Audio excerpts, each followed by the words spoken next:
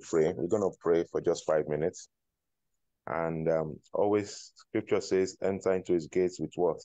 With thanksgiving, and into his courts with praise. I just want you to open your mouth and say, Father, thank you for my life today. Open your mouth and say, Father, thank you for my life today. Thank you for your mercy. Thank you for your compassion. Thank you for your goodness over me. This is a new day, Lord. I am grateful. I am grateful for that which you are doing, for that which you have done. I am grateful for bringing me to this day. I am grateful for helping me to see this day. I am grateful for your love over me, over my family. Open your mouth and give God thanks as we thank God for his goodness in our lives, for another opportunity to see this day. Heavenly Father, we are grateful. Lord, we acknowledge you as you are the one that has kept us. Father, we are grateful. Thank you, Abba Father, for in Jesus' mighty name we have prayed. Amen. I want us to say, Father, thank you for young and godly. Thank you for what you are going to do today. Thank you for how you are going to change my life. Open your mouth and give God thanks in the name of Jesus. Father, we thank you for this platform, for young and godly generation. Thank you for that which you are set to do today. Thank you for how you have planned to change my life today. Thank you for the things you are going to do. Thank you how you're going to shift me to become a better person. Thank you for how you're going to move me to become even greater in your kingdom. Lord, accept our thanks. Thank you, Father, for that which you are going to do. Heavenly Father, we are grateful. We say thank you. We bless your holy name, for in Jesus' mighty name we have prayed. Amen. You will say, Father, open my understanding. Everything that we will talk about today, I want to know it. I want to understand it. Pray in the name of Jesus. Say, Father, give me understanding. Give me understanding. Everything we will talk about today, everything you will talk about today, I want to know it. I want to understand it. I want to be able to apply it. I want to be able to live it in the name of Jesus. Open your mouth and say, Father, give me understanding. Speak to me today. Give me understanding. As your word comes forth, Lord, let there be light. Let there be understanding in the name of Jesus Christ. Father, we thank you, for in Jesus' mighty name we have prayed. Amen. Father, in the name of Jesus, we thank you for this hour. Thank you for your grace over our lives, for our families, for every child, adult, woman, man. Father, we thank you for the ability to be here this morning. Oh Lord, we are grateful. Accept our thanks in the name of Jesus. Lord, we cover everyone with the blood of Jesus. We cover this platform with the blood of Jesus.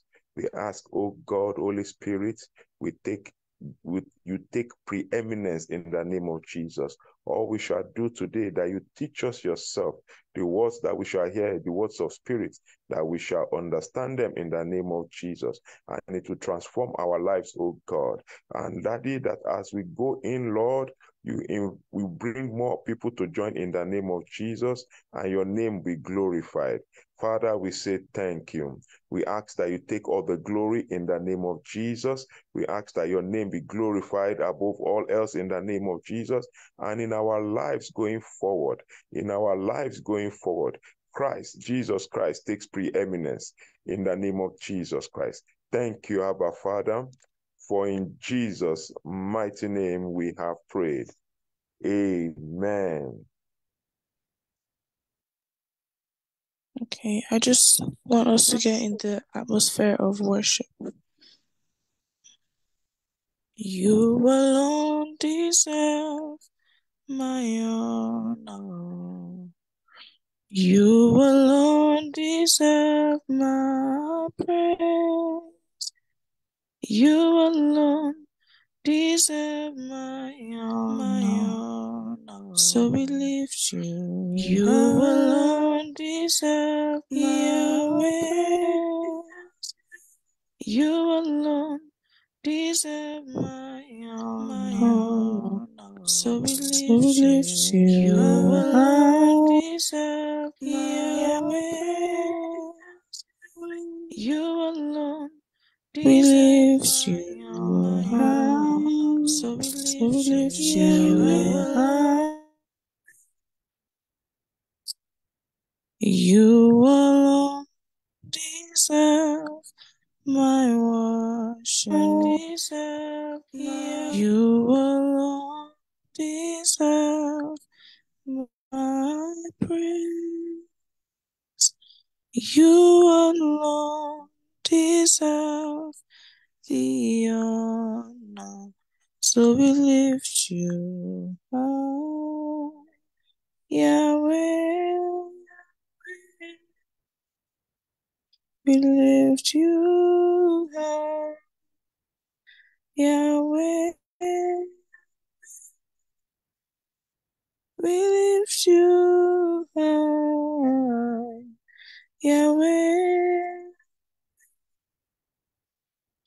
We lift you high, Yahweh.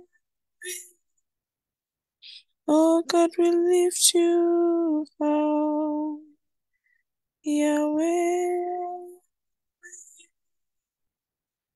We lift you high, Yahweh.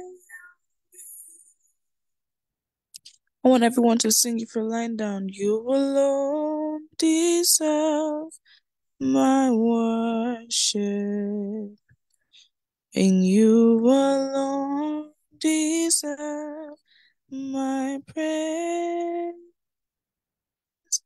You alone deserve the honor, so we lift you high, Yahweh. We lift you high, Yahweh. So we lift you high, Yahweh. We lift you high, Yahweh. My beloved is the most beautiful among thousands and thousands. My beloved is the most beautiful among thousands and thousands. Everybody sing Yeshua. Ah, ah, sing Yeshua, Yeshua.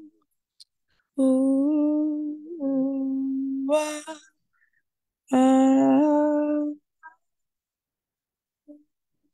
ah, ah.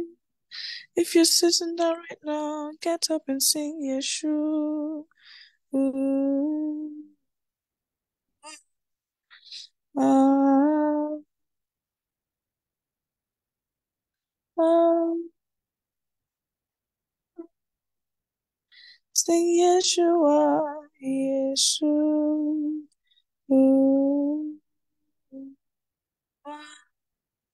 Ah, ah, ah. Sing my beloved is the most beautiful among thousands and thousands. My beloved is the most beautiful among thousands and thousands. Yeshua. Ah, ah, ah, say Yeshua, Yeshua, Yeshua.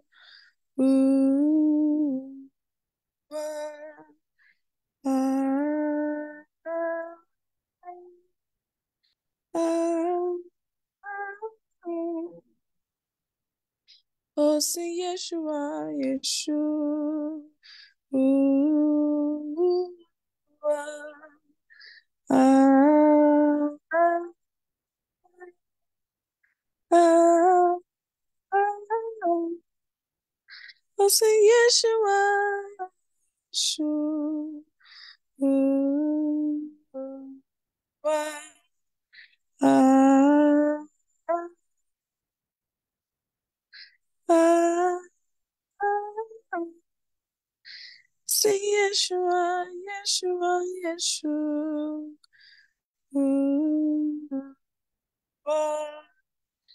Ah, ah, ah, ah. Say Yeshua, Yeshua.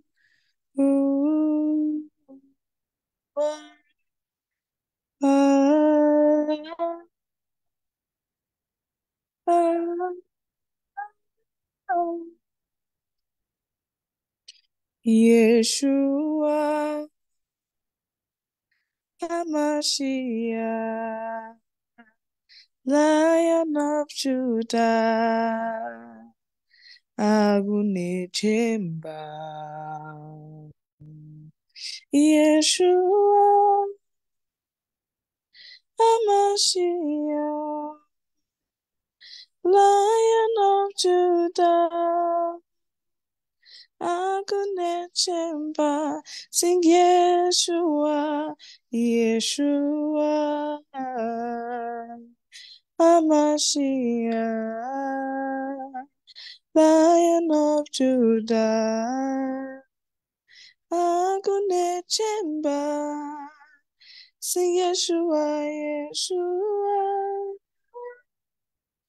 HaMashiach, Lion of Judah, Agunechemba. Sing Yeshua, Yeshua HaMashiach, Lion of Judah, Agunechemba. Yeshua HaMashiach, Lion of Judah, Agunechemba. Sing Yeshua, Yeshua. Ah, ah, ah. Everybody sing Yeshua, Yeshua. Ah, ah, ah. Sing Yeshua, Yeshua.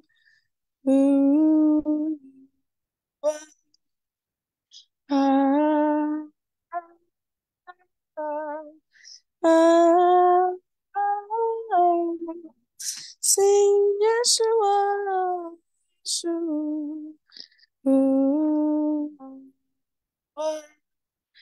Ah, ah, ah.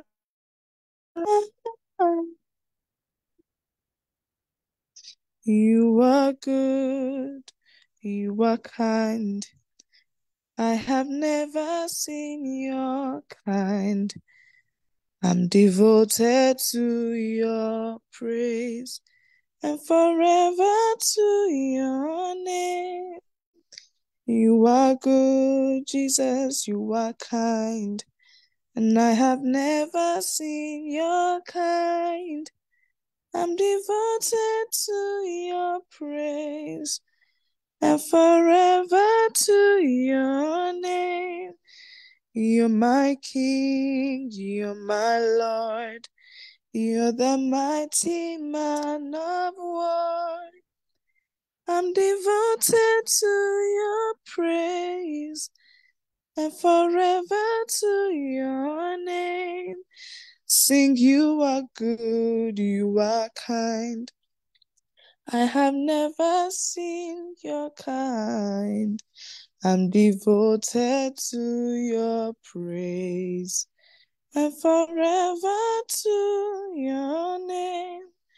You're my King, you're my Lord.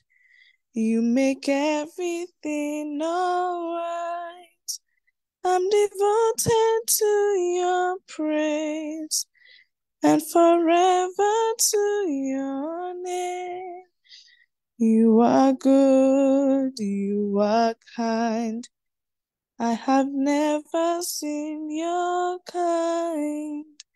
I'm devoted to your praise and forever to your name.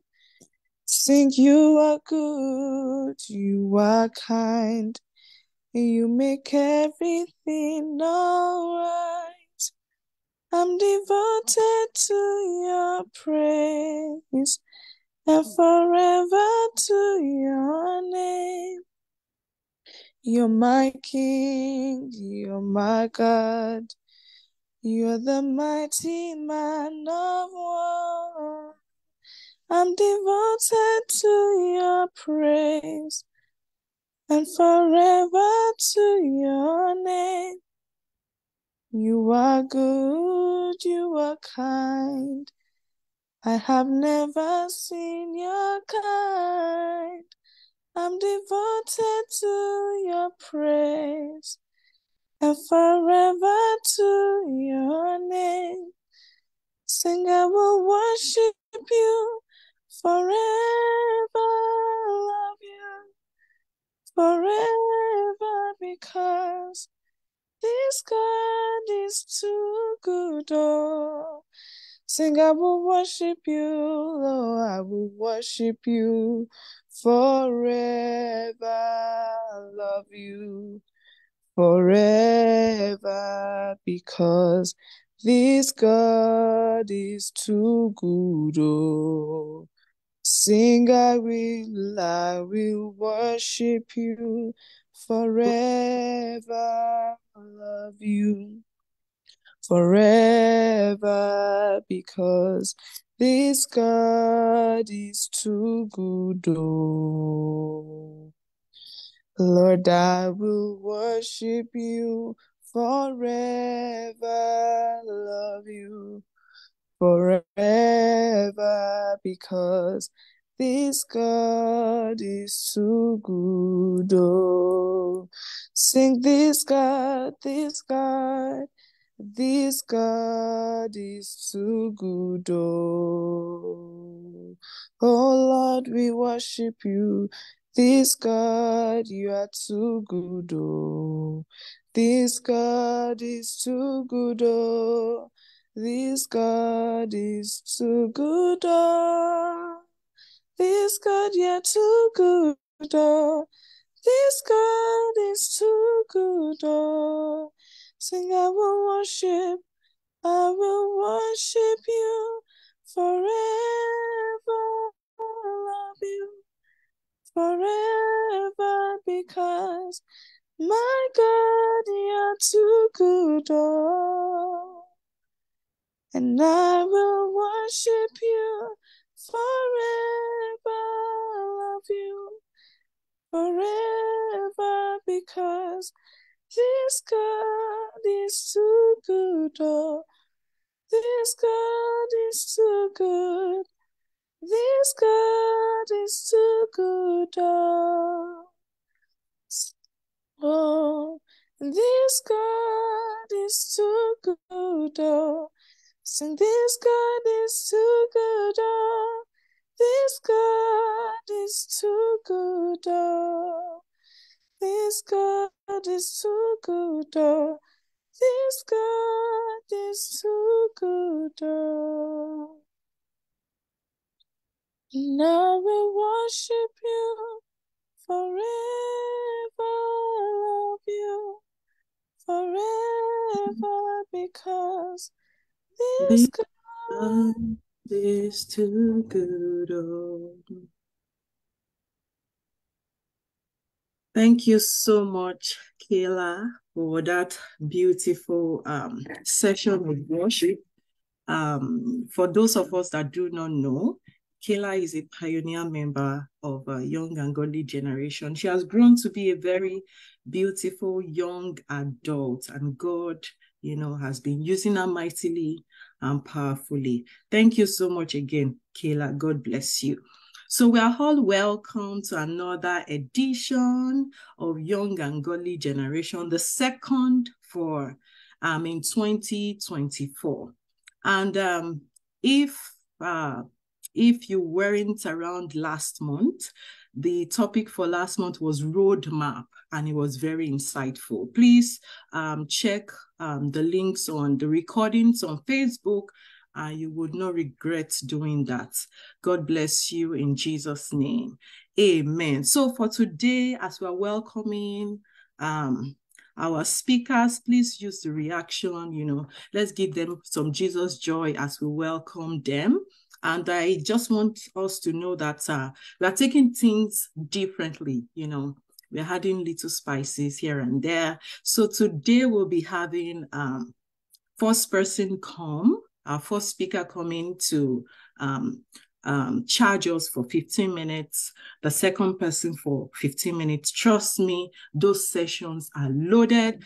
And finally, we're going to have the final cap up. Please, let's all be expectant. Get your pen, get your writing materials, get your phones. And then, of course, you don't want to enjoy this alone. Invite your family, friends, far and near. Just send them the link. We can share the link in chat. Can someone help share the link in chat as well? The Facebook link, let's just share it in chat so that people can send it to their friends, to their family, everywhere. God bless us all as we do so in Jesus' name. So we'll move right into the first session, and we'll be inviting a beautiful child of God. She's also a pioneer member of Young and Godly Generation, and God has prepared her specially to talk to us today. With all joy, let's welcome Precious Olabode. Thank you. Hallelujah. Praise the Lord. Hallelujah. In the mood of worship, let's begin to give God all the glory. Let's give him all the honor and adoration. Let's thank him for what he's done in our lives. Let's bless him and let's glorify his name, because if not for him, we won't be alive today.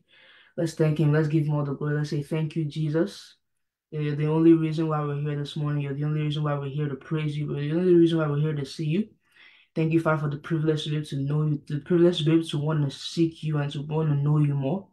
Let's bless your name. Let's bless his name. Let's glorify his name. Let's continue to say thank you, Jesus. We give you all the glory. We give you all the honor, because without you, we wouldn't be here today. We bless your name and we glorify your name in the name of Jesus. Let's begin to commit what we're going to speak on today. Let's ask God to come and teach us and to come and talk to us personally, to speak to that point in our lives that we need help with, the Lord. Father, come and speak to us today and come and reach out to us personally today in the name of Jesus. And let your Holy Spirit rule over today's service. Let your Holy Spirit rule. Don't let us speak from our heart, and don't let us speak just from our flesh, but let us speak from your mouth. Let us speak your word today in the name of Jesus. And let's begin to commit our hearts. Let our hearts be open. Let's ask God to open our hearts to receive the word. Open our heart to hear God's word, even if it's a little different today. Let's ask God to open our heart to hear his word and to be able to meditate on it even after we're done. Let's begin to bring our prayer to a close. In Jesus' name we have prayed. Amen. Praise the Lord. So I just want to say thank you for the opportunity to be able to speak today. It's really been a journey for me, especially this week. And I know that the reason that God has put me on this platform will be fulfilled in the name of Jesus. Okay, so the topic the thing we have today is called the focal points. And when I was meditating on this word about almost a month ago when Sister Debbie reached out to me. I didn't really have anything to say. I didn't really have uh like I wasn't it's not I wasn't I would say I wasn't really inspired, but God has really used many situations in my life to be able to help me to talk about this today. And I hope that whatever I say, God will put it in our hearts in the name of Jesus. So Amen. our anchor text today is Matthew chapter 6 verse 33. Matthew chapter 6 verse 33. And it says, "Seek the kingdom of God above all else." This is NLT version. "Seek the kingdom of God above all else and live righteously, and he will give you everything you need." He'll give you everything you need. If we look at that in King James Version, it says, "Seek ye first the kingdom of God and his righteousness, and all these things shall be added unto you." And I know this is a very popular verse that a lot of people use to kind of set their path straight and make sure that they're looking unto God. So now we're gonna look at what focal points means. When I search up focal points, it just starts talking about a bunch of physics stuff, and I'm not really a physics person, so I didn't really focus on that kind of stuff. Well, I guess I'm a physics person, but that's not what we're focusing on today. Well, focusing on today. So when I search up, it said that it's also a center of interest or activity, a center of interest or activity. And when we look at this, it means that the focal points, for example, if you have a camera, for example, I have my phone right now. If you have a camera and you're filming something, there's always that part that is clear and every other part is blurred. So for the little kids who don't really understand what focal point means, whatever part is clear or whatever part is that has the focus or the center is your focal point. So today God is trying to tell us to just trying to remind us about our focal points and bring back our attention and bring our attention to the center and who can only be our focal point except God and Jesus Christ. So it's trying to remind us that God has to be our focal point with whatever we do. So we can as we can see that in Matthew chapter 6 verse 33, as we already read, that we should seek the kingdom of God first. We should seek God first, and then other things will be added unto us. So once we seek the kingdom of God, once we put our focus, then other things can follow. A lot of the reasons why us Christians nowadays, especially us teenagers, we always get distracted by other things is because we're trying to focus on other things, or we're trying to put our put all our mind on earthly desires or earthly needs. But God is trying to remind us here in Matthew chapter 6, verse 33, that once we put our focus on God and the kingdom of God first, once we put our focus there, once our focal point is there, then other things can be added onto us. So also what I'll be talking about today is that why should God be our focal points? Why should God be our focal points? Number one, no one can get to God except through him. No one can get to Jesus, no one can get to God except through Jesus Christ. And we can see that in John chapter 14, verse 6. John chapter 14, verse 6. Just bear with me. In NLT version, it says, Jesus told him, "I am the way, the truth, and the life. No one can come to the Father except through me." So Jesus is trying to reiterate that no matter what you're doing, for you to get whatever, like whatever your end point, whatever your end goal is, we talked about the roadmap last month. For you to even get to that goal, God has to be the way that you get through it. He's the only way. He said that I am the way, the truth, and the life. No one can come to the Father except through me. So for you to be able to be close to whatever goal, especially as young adults or teenagers who were kind of getting more worried about our future, for you to be able to even get to that point in your life where you're like, okay, I've reached my goal. For you to get through that part, you have to go through Jesus Christ. And he was trying to remind us in that verse that he's the way, the truth, and the life. We can't do anything without him. We can't even serve God properly without going through him. We can't do anything without him. We can't do good at school without him. Without having God in that way, without having God as the path to whatever goal, nothing we do can be accomplished. So this is just to remind us, even if as we're going to school, even whether the little assignments, even just little prayers beforehand works, we have to go through. Jesus Christ reminds us that for us to get anything we want, we are instruments that we're focusing on him alone, and he's the way. Because once he becomes a focal point, then according to to our anchor text, then everything else can be added onto us. So that's one of the reasons. Number one, reason why he should be our focal points. Number two, reason why Jesus Christ should be our focal point is because he's the perfect leader. He's the perfect leader. We can see that in Hebrews chapter 2, verse 10. Hebrews chapter 2, verse 10. Hebrews chapter 2, verse 10. And it says, God, for whom through everything was made, chose to bring many children into glory.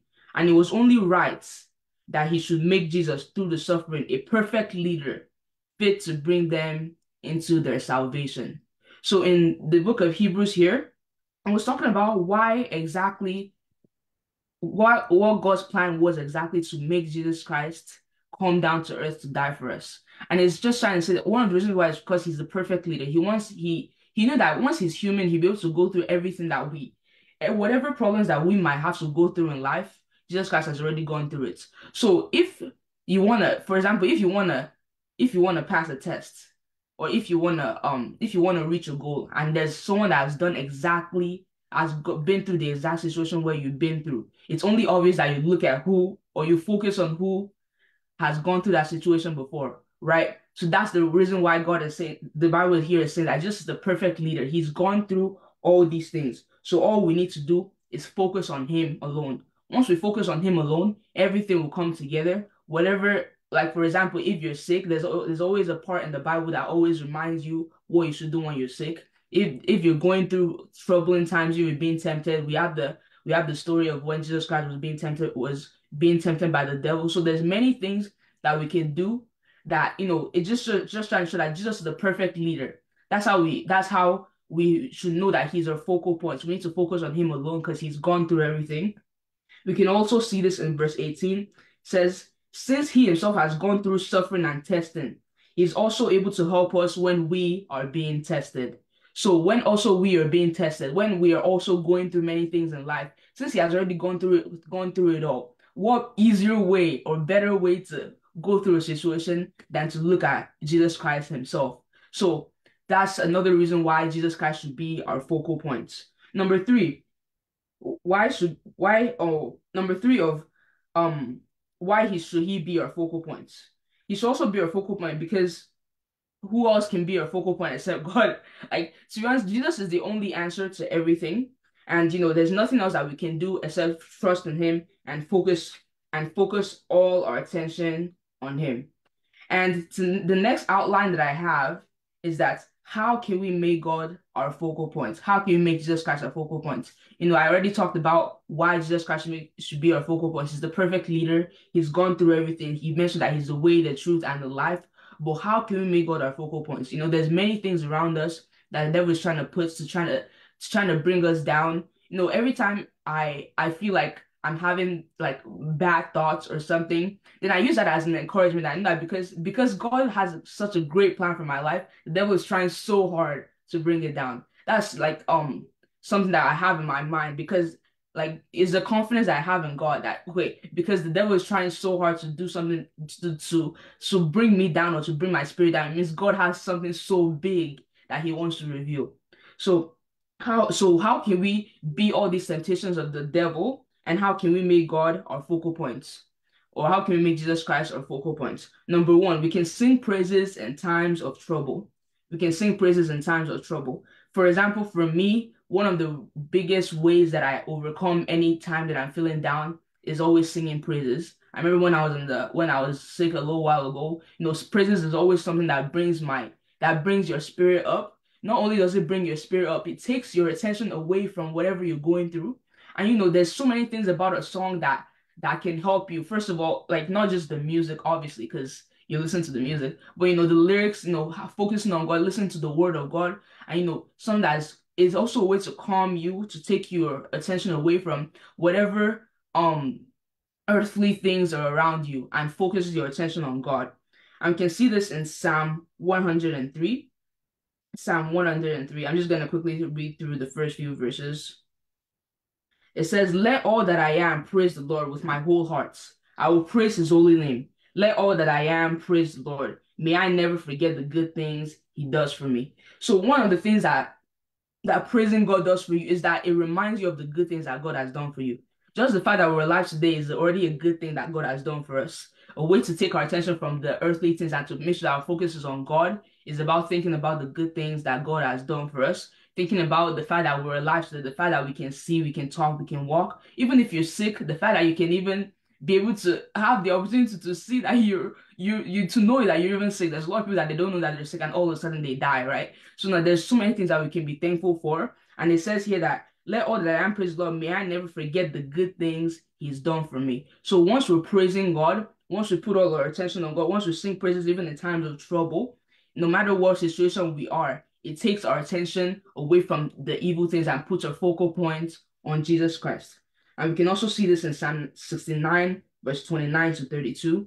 I won't really dwell deep on that, but we can read that when we're even after Psalm 69, verse 29 to 32. It also talks about, even just the whole book of Psalms, also always talks about giving thanks to God, praising Him, no matter what circumstances you are. So take your attention away from everything else around the world that's trying to shake your mind, that's trying to shake your spirit, and put your attention on God. And a popular story that we know of is a story of Paul and Silas. They were in jail, but it said that there's that song they prayed, they sang, the Holy Ghost came down. So they were able to take their attention away from whatever shackles that they had on their hands, take their attention away from whatever burden or whatever thing that they knew that they had to overcome, but instead they prayed and they sang unto God. And that's the way that we can take our attention off God. It's like a double-edged sword. No, number one, you're taking your attention off the things of the world and you're pushing on God. Secondly, you're also praising God. What other way can you please God than to praise God? We all know that once God is pleased, once God is praised, there's mighty things that He can do, right? So number one way, which is also my favorite way to take my attention away from everything and put my focal points on Jesus Christ, is to praise God even in times, is to praise God even in times of trouble. So I have to hurry up a little bit. And then the other story that we have is the Wall of Jericho. I know we also, a song also comes with that, the Wall of Jericho fell down. So the children of God were praising God, they were blowing their horns. And it doesn't always have to be song. Instruments is also good. You can clap for Jesus Christ, you can sing, you can drum. There's many things that you can do to be able to praise God that will bring the focus away from everything else and put it on Jesus Christ. Now, another thing that we can do to make sure that our focal point is on God is to go to God in prayer and to focus on His promises. Once we go to God in prayer, it's like we're forgetting everything else that's going around us and we're focusing on God alone. Whoever you're talking to is the person that's going to be the focus of the attention. Once you're talking to God about it, then that's the way to put your focus on God and remind yourself of His promises. Don't forget to remind yourself of His promises. In times of trouble, like for example, in Psalm 91, we can read that later. Everyone knows that verse, but it talks about many promises that He's gonna do to us when we're feeling down. Go to God in prayer, remind yourself of His promises. Then it puts your attention on God and says, "Oh, I don't need to worry about whatever is going on in my life because I know that God is gonna do this according to His word." So use the word of God to back you up. We also have the anchor says, Matthew chapter 6, verse 22. Every other thing will be added unto you. There's many verses that you can use to back yourself up when you're going to God in prayer and focusing on His promises. And we can see in 1 Samuel chapter 30, verse 8. 1 Samuel chapter 30, verse 8. And it says, Then David asked the Lord, should I chase after this band of raiders? Will I catch them? And the Lord told him, yes, go after them. You will surely recover everything that was taken away from you. So, focus on God. Don't keep asking yourself questions. When you're going through them, ask God. Don't just ask yourself questions. Don't always be focusing on, don't focus too much on your thoughts. Think about God. Talk to God. When you're in times of trouble, talk to God. Now, the number three way that we can focus our attention on God is to completely trust in Him. We can see that in Ephesians chapter 6, verse 10 and Proverbs chapter 3, verse 5. And we can read that in our own time. And then 1 Samuel chapter 17, verse 37 and 45. This is the story of David and Goliath. When David had complete trust in God. He was able to use the way God has used him before. The way he was able to watch over the sheep that his dad puts in his coverage. He was able to use that and take that trust from there and put it on God. And to have that confidence that I know that God can do this. So put your complete trust in God. I think the Proverbs 3 verse 5 says, trust in God with all your heart and lean not on your own understanding. So if you don't lean on your own understanding, like I said, don't think about too many things. only think about God, only talk to God, once you relay your thoughts to God, that's a way to focus your attention on God. And number 4 is to keep his word in your hearts. We can see that in Joshua chapter 1, verse 8, where it says that the book of the law shall not depart from thy heart, but thou shalt meditate on it day and night. I know it talks about God's promises after. It says that we'll have good success. So, for us to be successful in whatever we do, we need to make sure that we keep the word of God in our hearts. And I know this is actually this is a really hard thing for me, especially because, as a teenager, we kind of depend more on our devices and stuff. For example, I have my phone right now looking at the Bible verses, but we need to make sure that we need to try harder to meditate on the word of God and to make sure that the word of God is on our hearts. And number 5, the last one, is to surrender everything to God, to surrender all that we have to God. We can see this in Psalm 37, verse 5. Psalms 37, verse 5. And then it says, commit everything you do to the Lord, trust him, and he will help you. So commit everything you do to the Lord. When you wake up in the morning, ask him to take control of everything you're doing. Surrender all to God. And once you surrender all to God, then your focus will be on God alone. And especially even I feel like one of the things that we try to do as Christians, our goal is to not sin to make it to heaven. But one thing I found that once you're focusing so much on the sin, you end up sinning. But once you focus on God, and you're like, okay, I'm gonna please God today, you start thanking God, you just do the normal thing you're doing, God, you pray to God, the Holy Spirit will lead you through the day and help you not to sin. But once you focus so much on the sin, then your thoughts is gonna go there. The devil knows how to put evil thoughts in your head. But once you focus on God, you're clouding up whatever space that the devil can put in your head to try to take your attention away from God. So that's all I have. So like I said, we need to surrender everything to God most importantly. And if you don't surrender all your things to God, you won't be able to focus and make Jesus Christ your focal point. And let's begin to that's all I have. Let's begin to thank God for the word that He's given us today. That's going to help us to focus on Him. It's like, Father, please help us to focus on you and put you at the center of our lives in the name of Jesus. Father, please help us to focus on you and put you at the center of our lives in the name of Jesus, Lord. In the name of Jesus. Amen. In Jesus' mighty name we are prayed. Amen. Amen. Thank you so much, Precious, for that beautiful session. That was so much light packed in just few minutes. God bless you abundantly. I have a whole lot of takeaways. Thank you for, first defining what focal point means, just for, some of us that are on the call today that we don't know the meaning. And you have also helped us to identify who our focal point should be and why it should be our focal point. He is the perfect leader, the perfect example. And, the one that struck me, you said that, we should sing praise. How can, you put God as your focal point? You praise God in time of trouble. And I'm amazed. I thought, young people think we should only praise God when things are rosy. We should always give thanks at all times and in every situation. Thank you so much for that light. And that was a very beautiful session. God is not done with us yet. God is not done with us yet. So we'll roll right now into the next session. And God has prepared another son of his, to feed us, who is also another pioneer member of Young and Godly Generation. And now, he's an undergrad. Join me with Jesus Joy as we welcome Ife Oluwa Tawushe.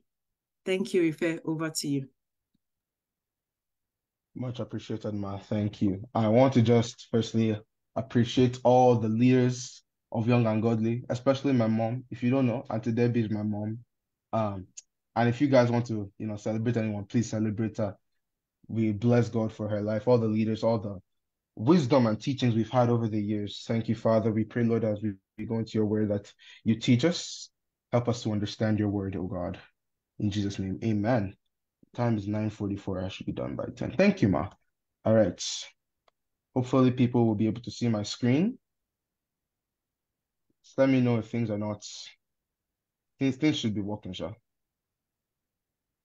Can I see? Good. Yeah, looks good. Yeah. All right. The focal point of our sites, for those who are interested in Shakespeare or have heard Shakespeare, you should know what this is coming from. To see or not to see. And we'll get to that in just a bit. But let's start with some, start with some definitions and prelude. before we start. So what's the focal point? What is a focal point? I know I learned this in high school, but then I forgot the definition, so I went back to Google for it. And it says the point at which rays or waves meet after reflection or refraction, or the point from which diverging rays or waves appear to proceed. Now, to some people, that might not make a lick of sense, and to me, I too was confused for a second. But in other words, this is just saying the focal point is where everything needs to meet and where everything needs to originate from. I'll take that again. The focal point for any human being in our lives, for any person, is where everything meets and where everything originates from. So let's take a look at glasses or contact lenses to help understand what that means. So I said here the eyeball isn't too complex. I gave you a picture here, and we'll talk about that. So there's a few ways for our sight to be out of focus. I don't know if people here, if you have glasses, you would know that it's quite annoying to try and look at something and it's blurry. You can still see it, but you're not seeing the complete picture, right? And that's because of this right here. So what this here is showing is let me just point here, is light coming in as you see something, and it's supposed to focus on a single point at the back of your eye. That's what it's supposed to do. For some people, it doesn't focus right there. And for some people, it focuses too far away. So in either case, you will not see clearly. There's only one location where things are sustainable, and we call that place the retina in biology. So that's where the light has to focus for you to see an image clearly. If it's too short or it's too far, you will miss the target. And the further your focus is from the critical point, the worse your vision is. So if your focal point is here compared to something like here, if it's here, it's going to be really bad. But that's just a little background. Let's look at it through the Bible and see what the Bible says about this. So let's define, first of all, what our focal point for our purposes is supposed to be. Understanding our previous definition, it's where everything is supposed to originate from, and it's where everything is supposed to meet. And I will just read here, Hebrews chapter 12, verse 2. And it says, looking unto Jesus, the author and finisher of our faith, who for the joy that was set before him endured the cross, despising the shame, and has sat down at the right hand of the throne of God. Jesus himself is the author, so that is where everything originates from, and the finisher, where everything is supposed to meet, of the most important aspect of our lives, that is our faith. And what is faith? I'm sure everyone knows, but I will read again Hebrews 11, 1-3 and 39-40. It says, now faith is the substance of things hoped for, the evidence of things not seen, for by it the elders obtain a good testimony. By faith we understand that the worlds were framed by the word of God, so that the things which are visible were not made of things which are visible. And 39-40 says, and all these having obtained a good testimony through faith, did not receive the promise, God having provided something better for us, that they should not be made perfect apart from us. In other words, again, if we allow Jesus Christ to be our focus, if our focus point, we have a clear image of our faith. Remember, we look unto Jesus, and through him we see our faith, because he is the author and finisher of our faith. We know that things, however, can go wrong. So how do we then fix it? Let's take a look at glasses again. So why do people wear glasses? Is because they want to correct the visual errors caused by their own eyes, right? It's supposed to offset the unfocusing of our eyes. Either you're short-sighted or long-sighted, the lens of our eyes are not focusing the light correctly. And the lens of the glasses will work together with our own lens to produce a clearer image, right? People know that you see things differently when you wear glasses. It's because those lenses are focusing the light differently. So in our kingdom language, what are the glasses we are supposed to wear? Because as human beings, our eyes don't really work too well spiritually. What are the glasses we're supposed to wear? And the answer is the Holy Spirit. If we read John 16:13, just give me a second. I will open this up on my handy dandy Bible. John chapter 16, verse 13. Or if you're there, you can read before me. That's perfectly fine as well. Alrighty, I got it. However, when he, the Spirit of truth, has come, he will guide you into all truth. For he will not speak of his own authority, but whatever he hears, he will speak, and he will tell you things to come. That's the Holy Spirit. That's what he's going to do for us. He's going to tell us things to come. He's going to be the Spirit of truth. He's going to teach us things. 2 Corinthians 3:18 says, again, give me just a second. 3:18, it says, here it is. But we all, with unveiled face, beholding as in a mirror, see those words, with unveiled face, beholding as in a mirror the glory of the Lord, are being transformed into the same image that is Jesus Christ, from glory to glory, just as by the Spirit of the Lord. So what is the Holy Spirit supposed to do in our lives as Christians? He's going to help us become more and more like Christ. He's going to transform us. He's going to correct our vision so that we can focus more on Christ. Even when we struggle to focus on Christ, the Holy Spirit will serve as the glasses, in quote, that refocuses us. Now, onto the actual truth of the matter. We'll leave the analogy for a while here. Is that when we don't have Jesus Christ as our focus, our vision isn't just blurry. We are completely blind without Christ. If you don't believe me, I'll read some verses for you. In that 2 Corinthians 3:16, it says, here it is, nevertheless, when one turns to the Lord, the veil is taken away. So we can use that to reverse engineer that verse and say, if we don't turn to the Lord, the veil is not taken away. And with a veil over your face, you cannot see. In 2 Corinthians 4, verse 4, it says this, whose minds the God of this age has blinded, who do not believe, lest the light of the gospel of the glory of Christ, who's the image of God, should shine on them. That is to say, without Christ, the God of this world, the God of this age has blinded people. We cannot see without Jesus Christ as our focus. So let's do some recap just here for, we now know how to see. We know that we can overcome that through Jesus Christ. But let's just go over some of the key points. Who is our focus point? What are we supposed to be focusing on? Jesus, right? What is the image we are trying to see as we focus on Jesus? We're still trying to see Jesus, right? But Jesus is also equivalent to our faith. And we know through the scripture that our faith is equivalent to our salvation. How do we actually focus on Jesus Christ? The Holy Spirit helps us in our weaknesses, as it's told in Romans 8:26. And if one is to refuse, and this is the most critical part, if you are to refuse, that's perfectly fine, but you are blind. So that's not fine, actually, because you will only stumble in the darkness. Imagine trying to walk through just a city, right? Trying to walk through the city at night, no lights out, no stars out, the moon's gone. You can't see your way, right? If I was to do this right now and just press the B button, there's still something there, hope you know.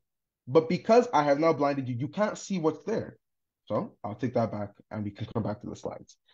So here's a few key things to note about our vision. Number one, it doesn't matter how good your vision is, you need light to see. 1 Peter 2:9, and it says this. I need to open 1 Peter first and foremost. 2:9, it says, you guys know this. You are a chosen generation, a royal priesthood, a holy nation, his own special people, that you may proclaim the praises of him who called you out of darkness into his marvelous light. He needed to take us out of darkness because, as we know, as we've seen before, we cannot see when there's darkness. We need the lights to see. What that means is this message does not mean anything to people who don't have Christ, because Christ is that light that allows us to see. Amen. Number two, it doesn't matter how good the quality of your vision is. If you turn away, your focus changes. And remember what we said about when your focus isn't on Christ, you're blind? We'll go and check this in Matthew and see somebody who mistakenly changed their focus to something else. You might know his name as Peter. And I'll read verse 30. It says, but when he saw that the wind was boisterous, this was Peter, he was afraid and beginning to sink and cried out, saying, Lord, save me. what did he see? He wasn't seeing Jesus here. He saw, however, that the wind was boisterous. He took his focus away from the one who called him out of the boat onto the water, and now he's looking at the situation around him. And then that is the moment he started to sink. He was not sinking as he walked across the water, right? He was still defying gravity all along the journey. But the moment he turned his focus away from Christ, he became blind and he began to sink. So no matter how good your vision is, it becomes hard to see when you stand far away. We know that the further you get away from something, the smaller it starts to seem. The further you get away from Christ, the smaller he seems in your life. Get close to God. Get close to Jesus Christ. Then he becomes bigger than all your problems, all your worries, all your stress, every deadline and assignment you have. He becomes bigger than all of that if only you get close to him. But if you stay far away, now it looks like anything and everything can just come and take that place, and you start to focus on different things. And we know that if we focus on different things, things start to go wrong. Number 4, no matter how good your vision is, it is hard to see when there are obstructions in view. For those of us who drive, we know that, things become very different when there's fog around you versus when it's a clear and sunny day, right? You can't see as far. You can't see as clearly when there's fog.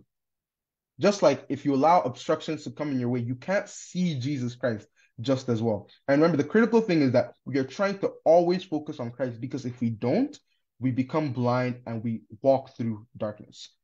God forbid. Number 5, it is possible to have eyes and still refuse to see. Matthew 13:14, and that says, there it is. Oh, that's not it. 16, 14, and it says, and in them the prophecy of Isaiah is fulfilled, which says, hearing you will hear and shall not understand, and seeing you will see and not perceive. It is very easy for us to look at something and not see the true meaning behind it. See, this is also the source of optical illusions. Now, an optical illusion is when you look at something and it looks completely different from what it's actually drawn as or what it's actually portrayed as. You see something very different. That is to say that our eyes can play tricks on us. It is only through the Holy Spirit that we can get a clear image. And I pray to God that we will all receive a clear image of God in Jesus' name. Amen. That is the end. Thank you very much. Amen. Thank you very much, Ife. Awesome. Awesome. Wasn't that a very beautiful session? I love that definition of focal points, where everything, originates from, and where everything meets and originates from. Awesome. Awesome. And I like those analogy, it makes it clearer and easier for us to understand. And once we take away our focus from Jesus, we begin to see any and everything. The list is nameless, fear and all that. So the Lord will help us as we keep our focus. The Holy Spirit, that too will help us in the name of Jesus. The Holy Spirit is a powerful person of God that will help us keep our focus on Jesus. Thank you, Ife, again. God bless you abundantly in the mighty name of Jesus. Amen. We'll be going to the final session today. And this session will also at the end have questions and answers. So if you have questions, you can send the questions to myself, Auntie Debbie, or you can also, Auntie Debbie or myself, basically. So send the question. Also, this is the final session. You might want to share the link, the Facebook link, the YouTube link. They're all in chat. You can send them to your friends, whoever, your family, everyone. Let's not enjoy this alone. And the Lord will bless us in Jesus' mighty name. Amen. So we'll be introducing our last. God is not done with us yet. Is prepared the best for the last. So we'll be introducing our last speaker. And that will be Olufunsho Steve Olofinlade, also known as Dr. Steve. He is a brother and a minister of the good news of Jesus. His passion is in challenging and enabling the original mind to think the thoughts of God, acquire unlimited mind of Christ, and being able to live the supernatural life naturally. His pursuit after God is motivated by this possibility. The life that I can live in my soul and body, I can live it by faith of Christ, who loved me and gave himself for me. This passion has been expressed in various platforms where Dr. Steve has been and is still teaching, mentoring, equipping both young and old to acquire the unlimited life of Christ. Unlimited mind of Christ, sorry. Dr. Steve is a doctor of veterinary medicine and also a master's of business administration. He currently works as an organizational development leader in a government agency. He is happily married to Olanike, and they are blessed with beautiful children. Join me as we welcome my friend, my brother, my rabbi, our very own Dr. Steve. Welcome, sir. Thank you very much, Sister Nike, for that introduction, and good morning to everyone. If you're in this part of the world and wherever you might be, good evening, wherever you might be calling from or joining us from, thank you so much for investing the time to be part of this. And I pray that as you have set aside time to really invest in your future, in your growth, I pray that God himself will ensure that this time that you have spent, indeed, you would reap abundantly, hundredfold, in the name of Jesus Christ. Amen. I also want to thank the earlier speakers, Nifemi and Ife. Thank you so much. I'm not sure that there is so much to be said after those brilliant, wonderful contributions. In fact, I was like, I think I should have come first and just allow both of you to sort of wrap this up, but we thank God. I won't take too much of time because we're already out of time. I will just go over a few things that I feel I'd like to leave us with. I will share my screen now, and then we'll just run through that. In the name of Jesus, let's just pray. Father, we ask in the precious name of Jesus that, Lord, even as we share, that, Lord, you will ensure that every life is touched, every life is blessed, every ear is lifted, every spirit is lifted in the name of Jesus Christ, in the name of Jesus. Thank you, Father. In Jesus' name, amen. Okay. Can you please give me host privilege on this one here that I'm speaking from, please, if it's possible? Okay, perfect. It's back now. Thank you.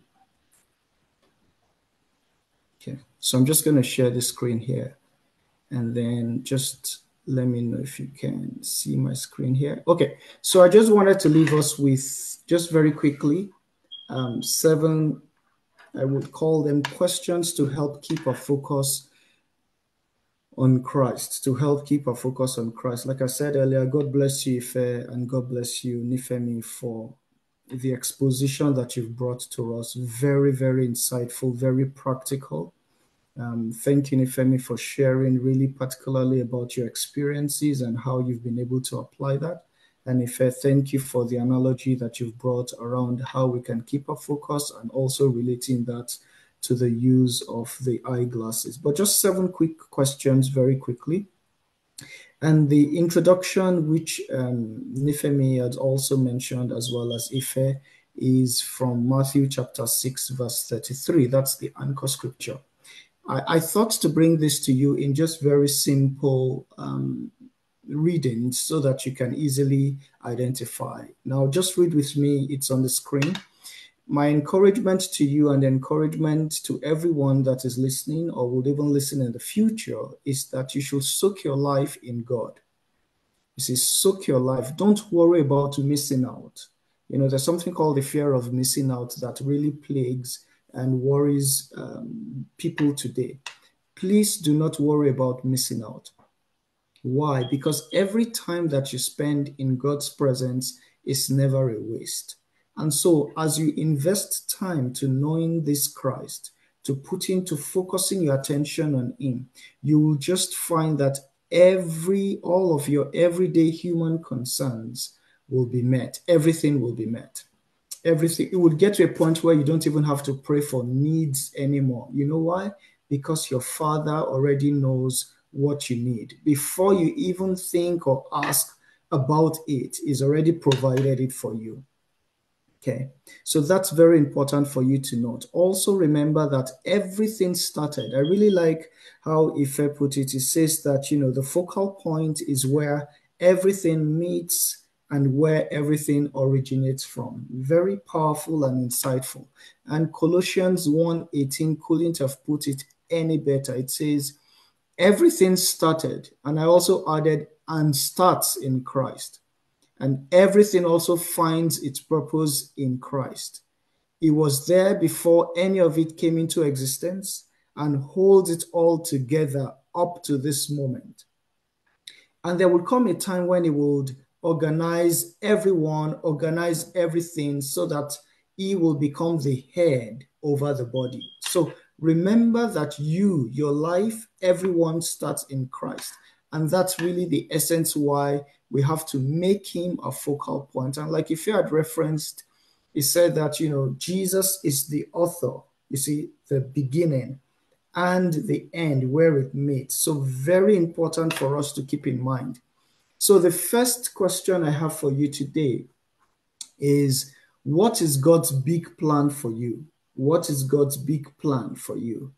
What is God's big plan for you? I hope you can see. Can you still see the slides, though? Yes, sir. Yes, sir. Okay. Excellent. Thank you. So what is God's big plan for you and I?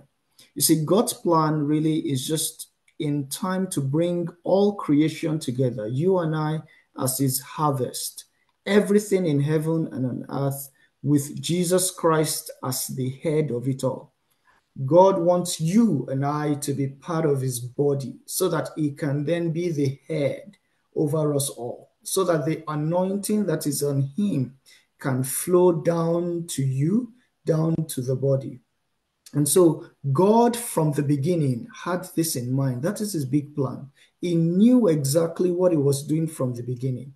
And so His goal is really to shape the lives of those who love Him along the same lines as His Son, Jesus Christ.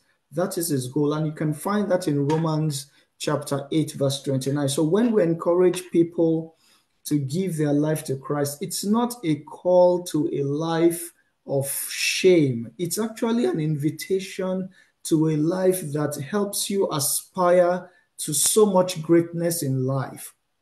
Because what God's promised to you is to start to help you shape your life so that you are not different. You cannot be differentiated. You cannot be separated. It would be as if Christ lives through you. You see, as I put the last comment here, God's plan is that you and I will live our lives as if Christ lives through us. That is His goal. So when people... Sorry to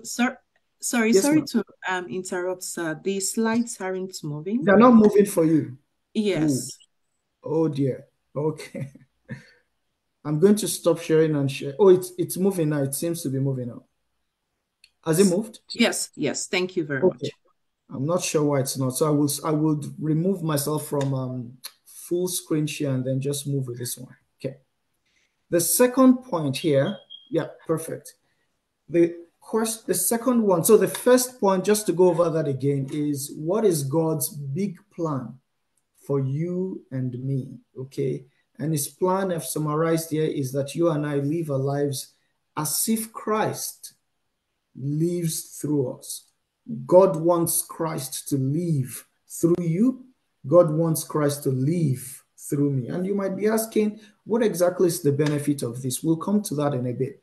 But let's move to the second question that I want to leave you with. Now, what does it mean? What does this big plan mean for you and I? It's simple. It's just an invitation to you and I to make a conscious decision to shape our lives after Jesus Christ. Now, if you have not made that decision today, I am inviting you to make that decision for Christ and tell God, just wherever you are, say, Father, in the name of Jesus, I want to shape my life after Jesus Christ. Help me, Lord, and bring me into this family of yours, that my life can start to be patterned, be shaped after Christ. So in shaping our lives after Christ, this includes how we think, how we speak, how we behave, how we relate with others. You see, and the scripture tells us in Romans chapter 12, verse 2, it's saying, don't become so well adjusted to the culture around you that you fit into it without even giving it a thought. It says, instead, fix your attention on Jesus Christ. You see, make him your focal point, make him your focus. Now, when you make Christ your focus, you will be changed from the inside out. I'd like you to note that. It's from the inside out. You see, what Jesus does is it brings the best out of you and develops the well-formed maturity in you. So you see, this call for us to pattern and shape our lives after Christ is such a noble cause. It's a noble cause. You are never missing out. It's actually the best thing for you to invest your time and your effort on. Okay? So the first question that we've considered that I'm leaving you with is, what's God's big plan? The second is, what does this plan mean for you and me? All right. Now let's go to the third question. Why then is it important for us to keep our attention on Christ? Number one, we become what we focus our sights on, and our energy tends to go in the direction where our attention goes.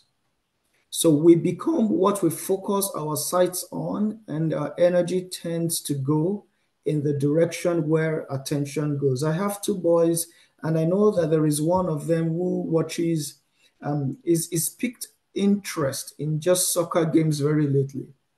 And he will watch for a minute. The next thing he's saying, that I'm coming, I'm going downstairs. And the next thing you hear him jumping, kicking the ball, and all those things. You see, what is focused his sights on is directing his energy towards that. You see, we tend to direct our energy towards where our attention goes the most. Some of you can literally sing the lyrics of certain songs. You can almost ad-lib even the voices or whatever, even in certain movies that you've seen, because you've seen them over and over again. But the scripture that Ife also read applies here very significantly. It says, all of us, nothing. I just want to read it in another version for you. All of us, that means you and I, nothing between us and Christ. And we'll come to that in a bit. Like, what can be in between us and Christ? It says, our faces shining with the brightness of his face, because there is nothing just in between us and him. So we are transfigured or transformed much like Christ into that very image, and our lives gradually becomes brighter, more beautiful as God, the life of God, starts to enter our life, and we become like Christ. So number one, it means that Christ is exceedingly beautiful. Christ is exceedingly brighter than you can even think of. And as we keep him in view, his life enters us and we become like him. So two important points: we become what we focus our sights on, and our energy goes in the direction where our attention goes. Now let's move to the fourth point. Having considered why it is important to keep our attention on Jesus Christ, then let's ask ourselves then, what does focus really mean? What does it mean to focus? Okay. And here I just put a very simple definition here. Focus is a person's or your ability, because we all have it, to concentrate on a specific goal without being distracted. You see, it's your ability to just concentrate without being distracted. And as humans, we have the ability to focus on things that are physical, things that we can see, as well as focus on things that we cannot see. So the things that we cannot see are called invisible. The things that we can see are called visible. Okay, so for example, Elisha set a goal in his heart of becoming twice as effective as Elijah. Now, you couldn't see the goal. The only way that we learned about the goal was that he said it out when Elijah asked him what he wanted. And as a result of that, by focusing on the things that are invisible, he was able to channel the power of focus in order to get rid of the distractions that are visible in order to be able to acquire that which is invisible. For example, 3 times Elisha said to Elijah, "Not on your life. I am not letting you out of my sight." You know why? There were so many distractions. Many of them are physical. That was a potential roadblock or stumbling block to Elisha achieving his goal of becoming twice as effective as Elijah. You see, that goal cannot really be seen. So if some of you say, I want to be even twice or 3 times as better than I am, for example, you can't really see that goal, but it's something that you keep in your heart. Or if you set a goal and say, I want to be like Jesus, you can't see that goal. But as you keep your focus on that goal internally, as you deploy the power of internal focus, what would happen is that your outside life starts to get transformed to that picture that you have kept in your inside. You see, that is why the promise is you will be transformed from the inside out. From the inside out. So that is important for us, therefore, to think about how then, what are some of the benefits, of being like Christ, of keeping a focus on Christ. What are some of the benefits? Very quickly, number 1, you acquire the ability of Christ. Number 2, you acquire the wisdom of Christ. Number 3, you can acquire the intelligence of Christ. Number 4, you can acquire the riches and wealth of Christ. You can also acquire the strength of Christ. You acquire the honor of Christ. You acquire the blessing of Christ. And so much more. As far as your eyes can see, as far as you can keep your focus on the person of Christ. These are the things that really drives and motivates me every day. And I want to encourage you to be motivated by them. It just begins with a simple question, asking, what does the ability of Christ looks like? What does it feel like? What does it taste like? What does it smell like? How do you experience it? Just by asking that question, like Ife had mentioned, and Ifemi, you are inviting the Holy Spirit to start to explain that element to you. And that can take a long time for you to even fully understand it. So the journey of being like Christ is an enjoyable journey, very enjoyable. There is no end to it. There is the ability of Christ that can become yours. There is the wisdom. Oh my God, then the intelligence of Christ. What an awesome wonder. People would listen to you and they wonder, where on earth have you been? Where are you coming from? This is what we've been waiting for. That is the intelligence of Christ. And you can also be wealthy. You can be wealthy. Wealthy to the wildest, beyond your wildest imaginations. Only if we can keep a focus on Christ. Now, the 6th and second to the last question is, what then is your role in focusing your attention on Christ? Number 1 is reduce all competing distractions. For example, are there some relationships that are not Christ-friendly? Reduce them. Do you do excessive TV? I would say reduce them. Do you oversleep sometimes? Cut down on them. Do you listen to inappropriate music? you have to cut down on them. You know, laziness is also a way that it reduces us. It hinders us from focusing on Christ, because you also have to come to the table. You can focus your attention on him by turning your thoughts on Christ.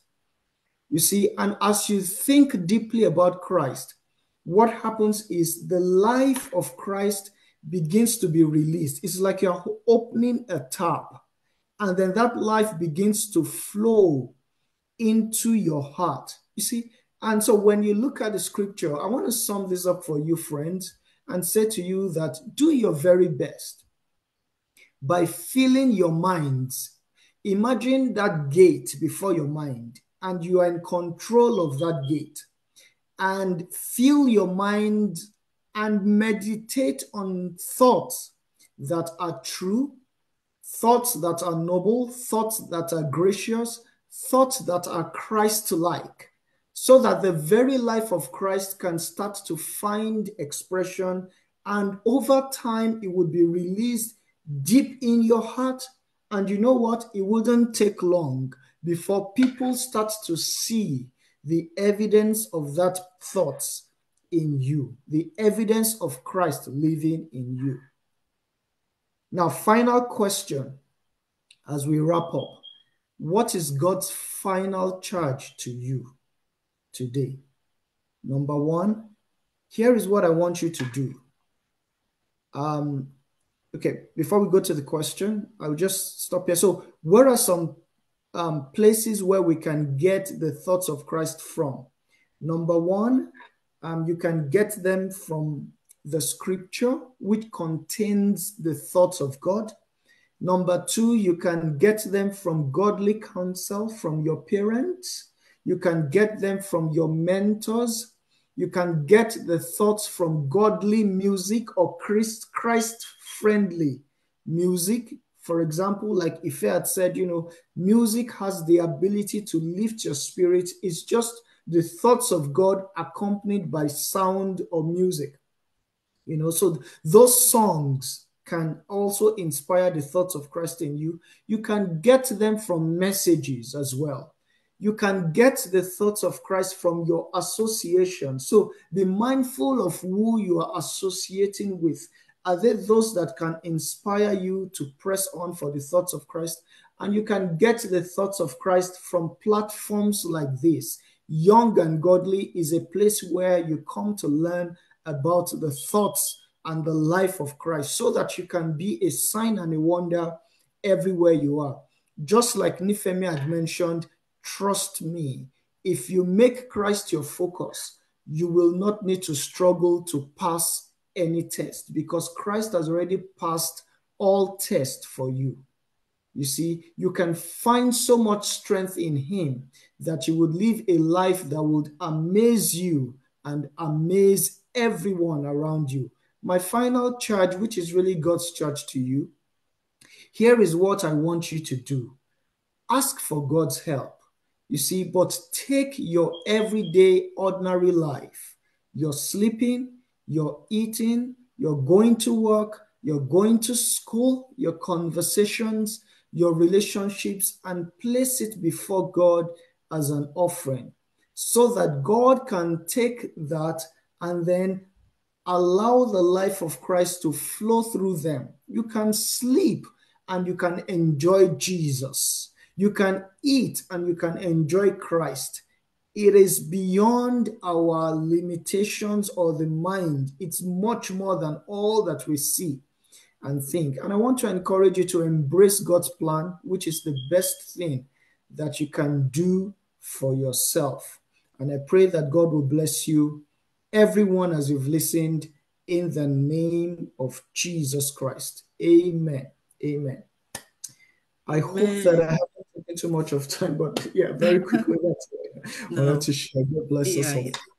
Thank you so much, sir. You're still, our time is fast spent, but you have used the time wisely, and it's been worth the while. Thank you so much. And I just want to share one of my take home, and which was the first thing you said. Don't think you are missing out. when you're focusing on God, because most of the time, that's the reason why we shift our focus and we start running those races, or we start competing, or we start doing all those things. But once we are rest assured that we are not missing anything, when you focus on God, it becomes easier to focus on God. The Lord will help us in Jesus' name. Amen. Can everybody hear me? Oh, my screen was blank for a second.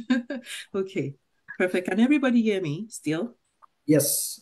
Okay, perfect. At least we can all hear. So we have, God bless you again, Dr. Steve. God bless you abundantly in the mighty name of Jesus Christ. And it would, it will bless you. You have blessed us with the word. You have brought the word to us. It will bless you in return in the mighty name of Jesus. Thank you once again, sir. We have a few questions for you, and we're believing God that you do justice to them. So the first question says that, in your teaching, you had mentioned, how we should focus on God and, steps that we need to take, what you watch, what you do, to focus on God. So if we have tried to focus on God and we are still finding it difficult, we have tried to watch to listen to the right music, but we still cannot. I still really want to listen to the wrong music. I still really want to do all those other things that, keeps my attention from Christ. How do I go on from there? That is a very good question, and God bless whoever has asked that question. First thing I would ask is, you haven't done everything. Do not think that you've done everything. That's the first thing. We have not, you see, the word of God has to be the ultimate. If God says that you can't do anything, then you can, because with God, all things are possible. The first thing I will say is, first, ask God for help, because these are things that you cannot do by your own power. So don't be too bothered about your inability to self-discipline yourself. I want you to first ask God and turn to God genuinely and say, Lord, I am struggling in this area. You see, God loves a very genuine individual. That is all. Very honest. I think honest is the word. You see, honesty is God cannot resist a honest person. Say, Lord, I'm struggling in this area. I have tried everything humanly possible in order to get myself into, focusing on Christ. But these are the areas I'm struggling. And you're itemizing it. I'm struggling in the area of listening to good music. I'm struggling in the areas of keeping my eyes off XYZ. You are not hiding anything from him because he knows anyway. I'm struggling in this area. Now, Lord, I need your help. And he will help you. Now, you have to be willing to listen to him, because somewhere along the line is going to talk to you, either through people, either through situations, circumstances, your parents, your friends. Somehow he's going to talk to you, but you have to be ready to listen. Number two, that is what I want to harp on what Nifemi had mentioned. Nifemi said that we have a perfect role model in Jesus. But you see, Jesus also operates through people. That is why you've got mentors. You've got people that you can reach out to. I want you to speak out, right? There are people that have gone through what you have gone through. You don't need to go through those pains again where you're struggling. Speak out, call for help. I am struggling here, help me.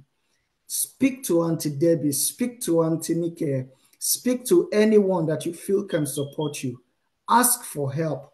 Do not think that you can do it alone, okay? You've called to God for help. Now it is time to speak out. And let that support system help hold you accountable for the right behaviors, the right attitude, the right things you have to do, eliminating all distractions so that you can keep. The goal really is just to, is to guide you, to offer that counsel that can help you succeed in areas that you find the most struggle. And I pray that God will help you. So 2 things, don't forget, be very honest with God. He sees you already. He knows your area of struggles. He's just waiting for you to reach out to him. Number 2, speak out. Speak out. There is help. There is help. Someone can help you. God bless you in Jesus' name. Thank you. Amen. Amen. Thank you so much, Dr. Steve. Before we continue, we still have quite a number of questions. Please, if you are new today, can you just drop your contact, your name, and maybe phone number or email, how we can reach you in chat. Would like to know you, and you're welcome. We're very pleased and happy to have you today. God bless you as you do so. And if you also said that prayer with Dr. Steve, let's welcome you into the body of Christ. Drop your name and drop your details. I mean, you can even send it straight to Dr. Steve, and the Lord will bless you as you do so in the mighty name of Jesus. Amen.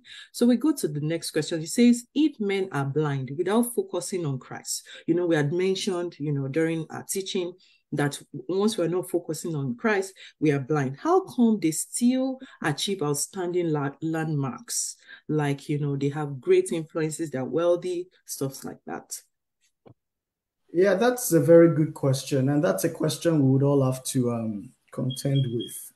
Like you said, the fear of missing out and all of those things are real, because we look outside and we see people, even without Christ, in quote, that are doing great things.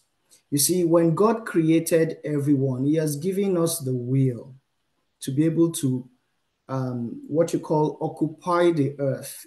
Ideas can come because in a way God has created all of us in his image.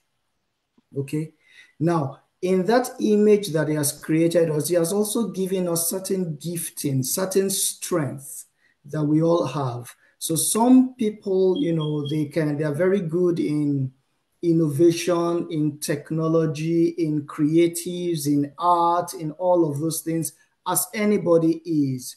Now, but what happens when we ask people to give their life to Christ is that you can do things in the way that God wants it to be done, in a way that preserves the idea and the plan of God.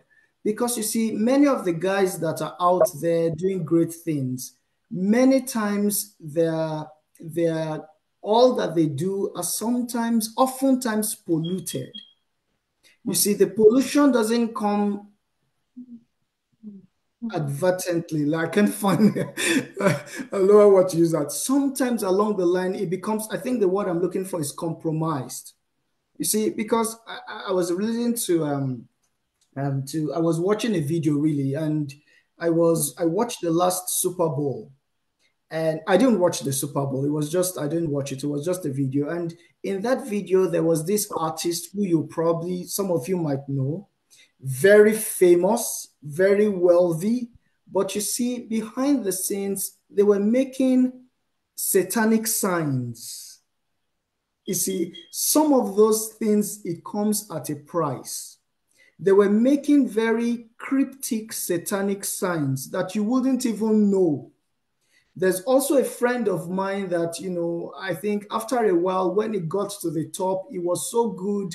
He made lots of money. At some point, cultists, and when I mean cultists, I mean people from the other world, they had to visit him and say, you cannot continue to sit on this kind of success without you joining us. It's just not possible.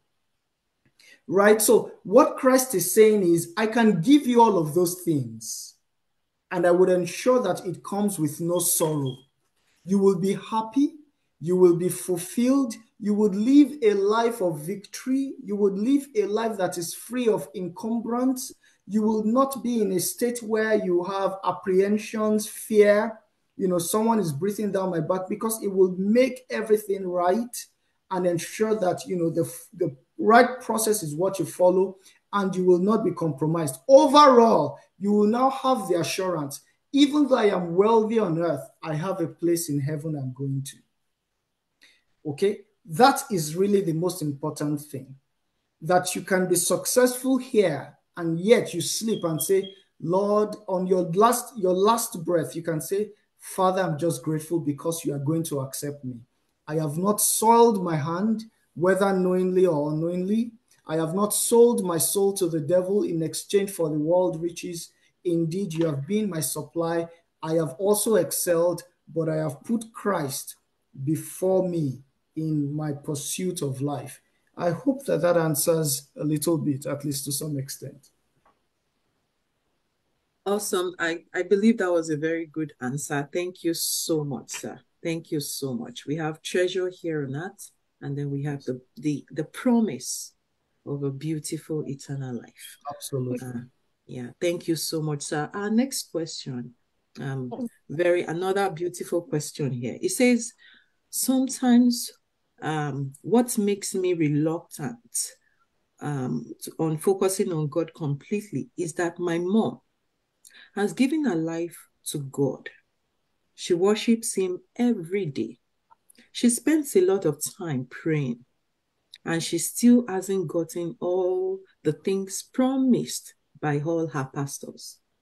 So help us. Well, I think this is a very interesting question. First, I would encourage you to please reach out personally to Sister Auntie Debbie, because this requires a bit more of understanding the context, locating you where you are at, and being able to move you forward to the place where you should be. So there's some work that has to be done here. But I will try and say to you that there are many factors that influence how you've experienced Christ, right? There are many things. It's a journey. It's a journey. And one of the things I want to say is our admonition here today is that you focus on Christ. Your goal is to learn about him. Now, one prayer I want you to always pray every day is, Lord, show me the truth about Christ. I don't want to have, to try here and there. I want you to be honest with that prayer. This truth, show me the truth about Christ indeed. Because when we keep our focus on Christ, we will get everything that we want. We will get everything that we want. And I'm sure that for this person, even as you reach out, I pray that God will bless you. Pastors don't promise us. Pastors are not God, right? All the promises that we can get, Scripture says in God, they are yea and they are amen. They are already loaded in Christ. In Christ, rather, they are yea and amen. So all of God's promises are there. Our goal is to find Christ, and then we can start to receive those promises. Some of them I've highlighted: his ability, his intelligence, you see, his beauty, everything, his riches. You see, there's a way that you can become so transformed that you probably don't even have to sweat a lot before you experience favors and open doors. Right? So everything is in Christ. I pray that God will bless you, but more importantly, I'd like you to reach out so that we can you can further that discussion a little bit, right? And know exactly where you are so that you can be located, because that's a very good question. Awesome. Thank you, sir. Thank you for doing justice to that question. And if you do want to reach out to Auntie Debbie, the email has just been dropped in chat. You might want to just reach out to her, send an email. If you have her phone number, you can give her a call as well. The Lord bless you in the name of Jesus. Thank you so much, Dr. Steve. Once again, God bless you abundantly. It's been a beautiful session, and we pray that the Lord will enlarge his words in our hearts. He will engrace us all to be doers of his word indeed, and not hearers only, in the mighty name of Jesus. Amen. Again, we want to especially welcome everyone that is here today for the very first time. You're welcome. We give you a warm welcome in the name of Jesus. And please let us know it's your first time and send us an email. Our email is in chat again. Send it to us. Send us an email. Reach out to us. Reach out to Auntie Debbie. And as you do so, the Lord will bless you in the mighty name of Jesus. Amen. And we are finally, getting to the end of the session today. And I want to bless God for somebody special in our midst today. You know, Ife was proudly saying, Auntie Debbie is my mom. Auntie Debbie is my mom. Yeah. So, you know, somebody answered the call of God. And she's going to be wrapping up today. She's going to be taking the final session. Join me as with Jesus' joy we welcome our very own Auntie Debbie. Welcome, ma. God bless you, ma. Hallelujah. Amen. Wow. Wow. What a great time in God's presence. Thank you so much, Auntie Nike, for that section. It's awesome. It's awesome. We thank God. And today, at a point I could jot no more. It was like by the time Nifemi was done, I was full. Thank you so much. Nifemi, thank you so much for that profound scripture in Hebrews 2:10. There's something key that I took out of your message, Hebrews 2:10. Thank you. Thank you for reading it in NLT, emphasizing that Jesus is our perfect example. Thank you. And Ifeoluwa, I'm proud of you as a son too. Thank you. Thank you. Despite we gave you a very short time, it was a very short notice. We called you on Tuesday and say, you prepare something, and the Lord helped you to put down those thoughts. Glory to God. And to our very Dr. Steve, our Rabbi, thank you so much. Thank you. For everyone that has joined today, we celebrate God in your life. I want you to know that you were here because God wanted you to be here. There are a lot of things you could be doing at this time. God proposed in his heart before the foundation of the earth that you will be here. And I thank God for your life. I want to encourage you. I want to beg you. I want to beg you. Even if you're a speaker today, please make sure you go over the section again. It is important. Even if you are the one, you know, if you are Nifemi or Dr. Steve or Ife, please make sure that you go back and replay this and listen.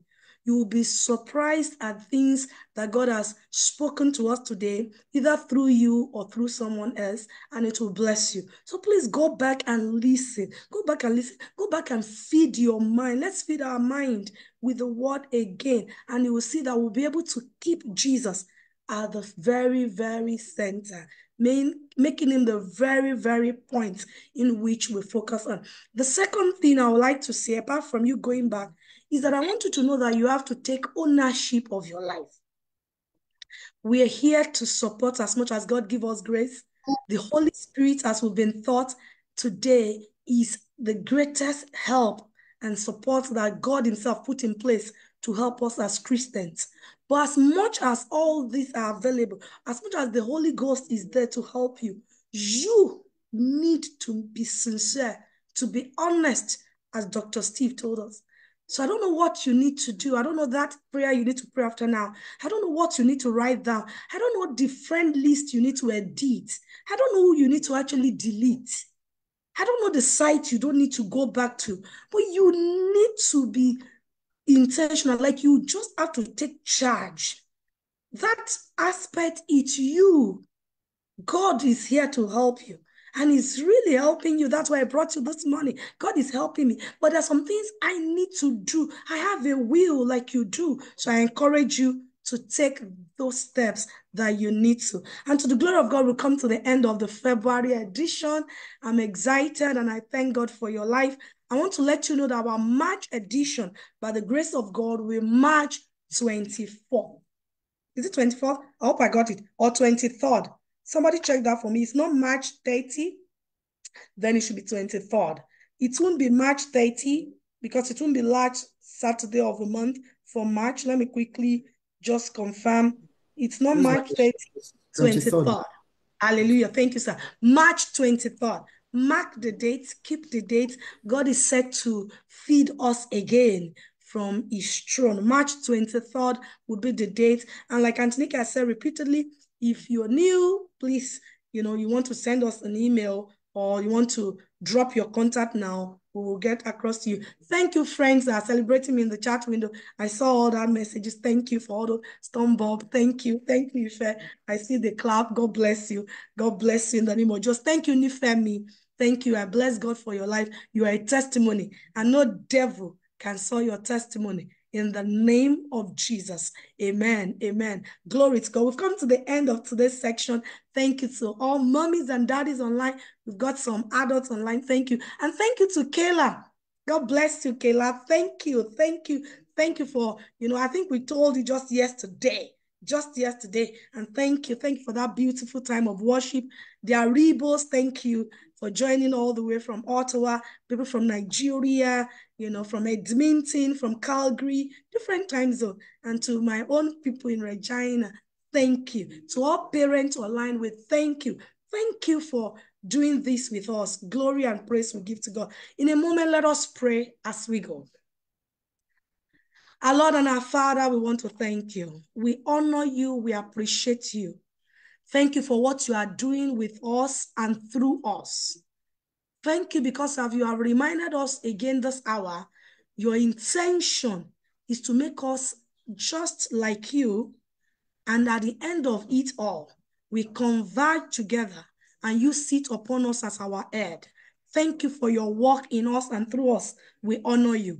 We pray that, Lord, all that you have sent to us, help us to hold your word dear in our hearts, both the hearer and the speaker, that our profiting may appear to all in the name of Jesus. Is there anyone that is still a little confused?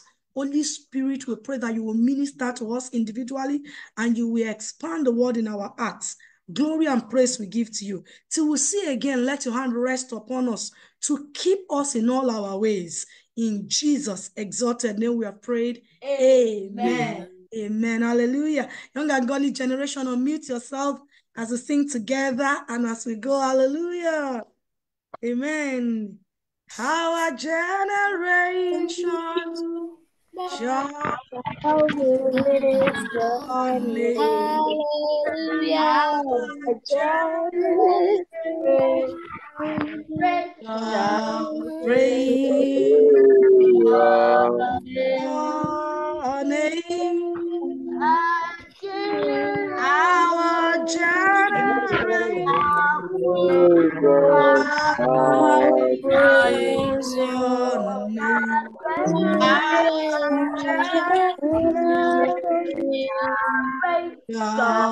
Praise your name. Hallelujah. God bless you. We celebrate you. Thank you so much. Glory to God. Glory to God. God bless you. Have a beautiful weekend. Bye.